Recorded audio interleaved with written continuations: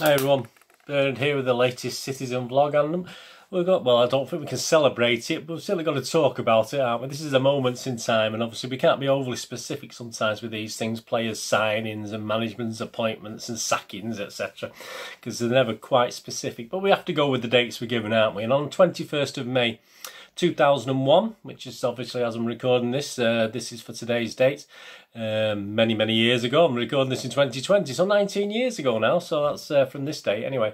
Yeah, Joe Royle was confirmed as leaving the club, whether that means sacked or kicked out, who knows, but confirmed as leaving the club, obviously.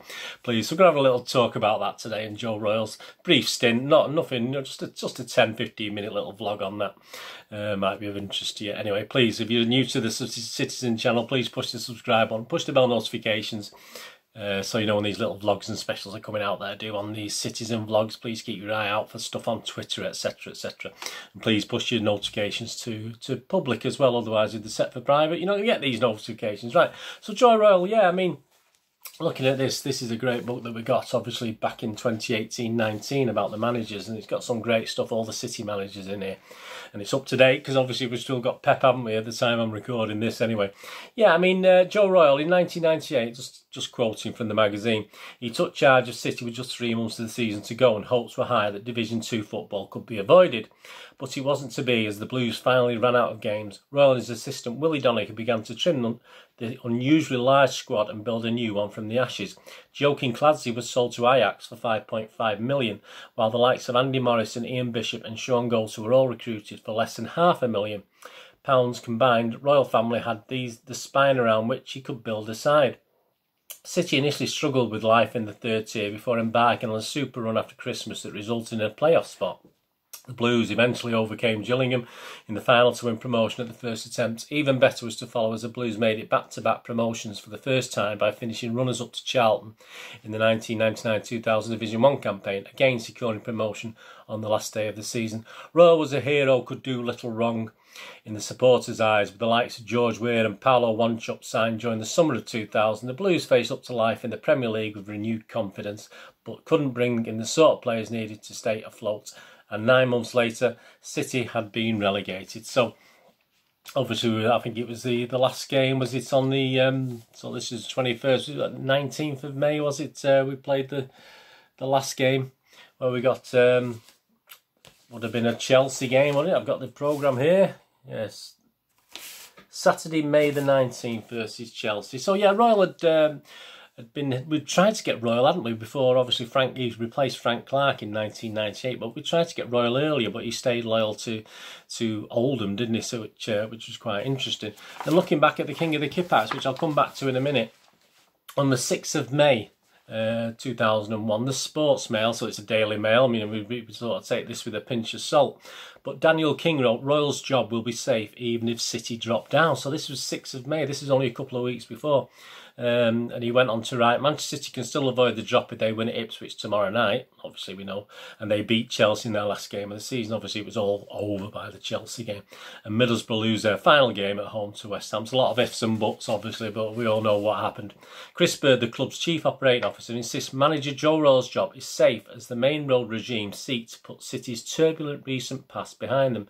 He has reassured City's loyal fans that relegation would not mark the beginning of another slide into financial and on-field embarrassment. Bird said 2.5 years ago, we set out on a 5-year mission to become a strong and stable football club. Other than a very disappointing season this year, everything has gone to plan. The watchwords have been stability and unity. We have a strong management structure with Joe Royle and Willie Donicky, and the chairman, David Bernstein, has said he has no desire to change it. When we went down to the second division, people said we could have tried another route, but Joe has come good. Bird is candid about the financial consequences of falling off the Premiership gravy train, especially, it was only 1 year in it, wasn't it? Especially with the new Sky B ITV television deal coming into effect. Even allowing for the parachute money given for 2 years to clubs relegated from Premiership, City would be 10 to 15 million worse off per year in terms of television and sponsorship. But Bird remains upbeat. He said, "What people should not forget is that 2.5 years ago, this club were in the second division in a very bad financial state with 10 to 11 million pounds worth of debt.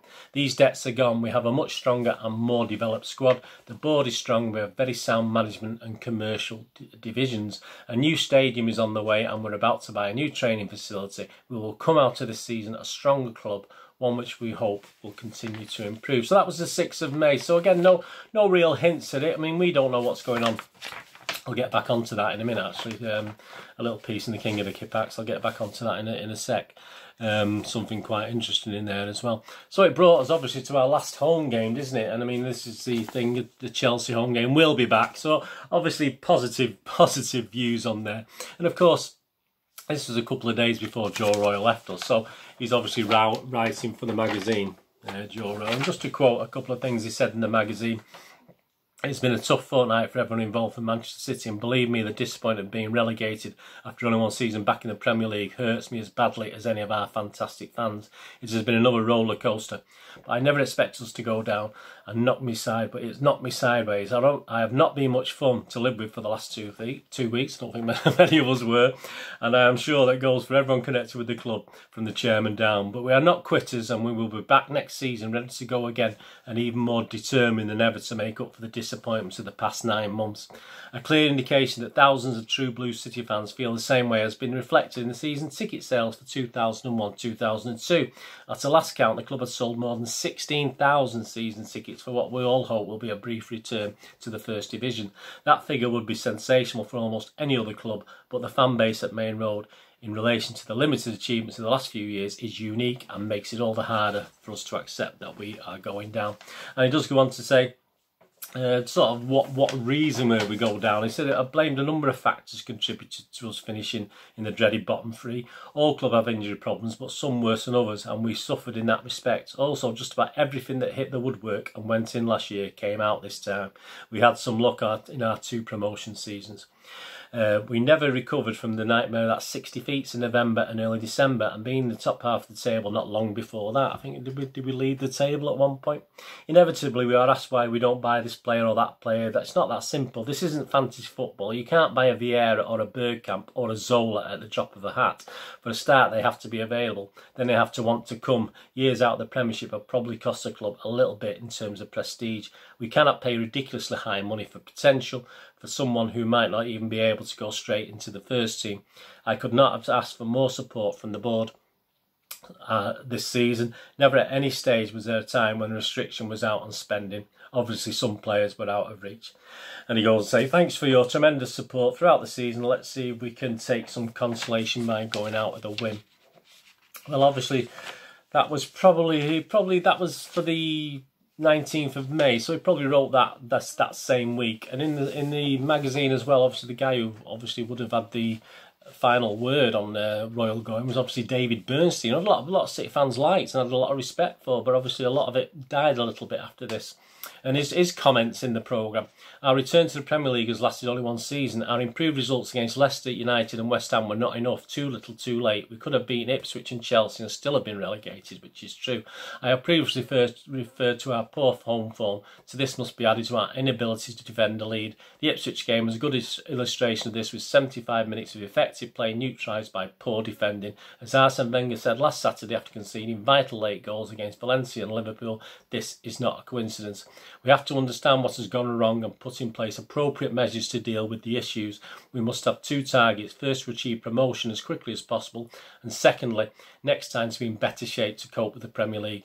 I am assured by the fact that the club is in fundamentally better shape than was the case when we last lost our First Division, top division status. The new stadium, new training ground, academy success and development of young players, financial stability and a strong organisation all illustrate how our infrastructure has advanced.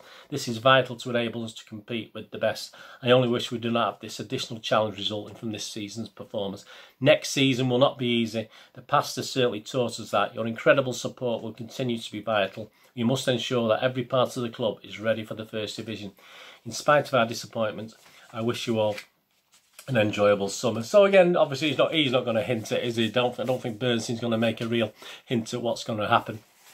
Interestingly enough, when we go to the first game of the next season, when Joe Royle has left us, there's a certain other gentleman, which I'll do a moments in time vlog on, joined us. Obviously, they used to do a diary, a day-to-day diary in the City magazine. So this is quoting from the first programme of the following season. So this is obviously from the season back in the first division. So this is from the Watford game, August 11th, 2001, which was the first game of the season. And the diary reads, Monday the 21st of May. The news breaks that Joe Royle is leaving Main Road along with Chief Scout John Hurst, goalkeeping coach Alex Stepney and physio Roy Bailey. As an official statement says, the board would like to record their thanks to Joe for all his efforts, in particular successive promotions from the second division to the Premier League. Chairman David Bernstein goes on the official website to say, our review of last year and recent discussions with Joe have revealed fundamental differences of views regarding future direction. I believe to move forward successfully, we need progressive strategy both to regain our Premier League status and then compete more successfully than during the season just ended. So that sort of sums it up. Again, it's the City magazine, you're not going to see anything fantastically different here. But again, back to the King of the Kipouts. This is the August 2001 issue, and a gentleman called Mark Patterson, who was from the Blackpool and Fowl Supporters Club. Obviously his little fallout, this is just one person comments, but I think he sort of shared, you know, a lot of others' feelings as well, and his remarks on Joe Royle in this King of the Kipouts. I suggested in my last article that I thought we should stick with Joe for at least another season and indulge in a bit of succession planning. Obviously David Bernstein does not hang on my every word, because a couple of weeks later Joe was out. Whether you agree with my view or not, plenty did, plenty didn't. Of course, it's all opinions. What is clear is that Joe's departure was a shabby affair. Only a couple of weeks after Mr. Bernstein gave assurances that Joe would definitely still be manager next season, he proved that despite his Mr. Nice Guy image, obviously talking about Bernstein, he was as ruthless and two-faced as the average football club chairman. Are we really supposed to swallow all this rubbish about disagreements over future direction and Joe's chosen support staff? Bernstein knew Joe was on his bike, and judging from his withdrawn behaviour at the Player of the Year season due, Joe knew it as well. So obviously the Player of the Season he was obviously a little bit down, Joe Royle. There is no way Joe was going to agree to the sacking of John Hurst, who obviously he came with him, a close friend since they were teenagers together at Everton. Bernstein knew this and manipulated Joe's sacking. Of course, we never knew exactly what goes on behind the scenes. If the tales of a drinking culture, players missing training and players turn up half-cut for a Premiership match are true, something had to be done. But the way it was handled was underhand, devious, and did nothing to enhance the reputation of either the club or the chairman. This was no way to treat the man who, in my opinion, this is obviously Mark Patterson's opinion, was chiefly responsible for dragging the club off its knees and retrieving a fair degree of the respectability lost over years of shambolic mismanagement. Thanks, Joe. You will always be owed a debt of gratitude by the majority of City fans. Yeah, and that's just to finish off on that from Mr. Patterson there in the King of the Kipouts. Yeah, I mean, as I say, I had a lot of liking for Joe Royle. He left us with some good memories, didn't he? Obviously, you can't sort of forget the Gillingham thing. You can't forget, obviously, the Blackburn Rovers promotion thing, can you, with Joe Royle? I mean, he was a decent guy. Perhaps if he'd come earlier, perhaps if he had left Oldham 2 or 3 years earlier, things may have been different. Who knows? I mean, his record at City, just to finish off, total record, games 171, this is again, it's from the manager thing, 174, drawn 46, lost 51. Goals for 261, goals against 192. So his win percentage, so his wins out of all the games was 43.27% was his win percentage. Trophies, well, just the one, the Division 2 playoff final, if you can call it a trophy. I mean, the runners up in Division 1 don't get a trophy, do they? I don't think so. It's a bit of a thing, isn't it? His best finish in the Premier League, well, of course, 18th. So, yeah, that's just a little bit about Joe Royle. I hope you enjoyed that anyway, just little thoughts. And it's interesting, we'll delve into these things, obviously the King of the Kipouts and Mr. Patterson, what's his name again? Mr.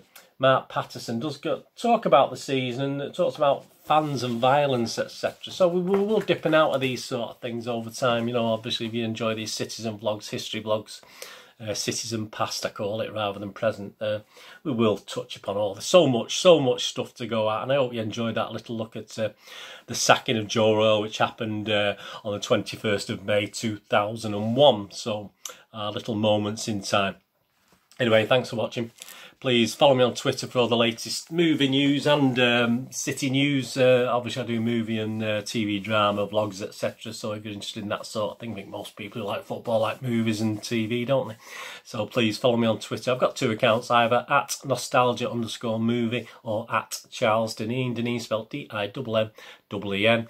And I'm on Facebook at Bird Deneen with links to a little movie game nostalgia.com, one of my little day jobs, which is just, I used to have a video shop in the 1990s and 2000s, and I now just sell old and rare DVDs over the internet on my website, moviegamenostalgia.com, plus posters from the 90s and 2000s, some great actors, some great films, and sort of retro board games as well. A few board games on there, sort of Waddington's MB games, that sort of thing. So if you can spare a couple of minutes to have a look on moviegamenostalgia.com, much appreciated. Thumbs up to you as well, so I'll give you a visual thumbs up.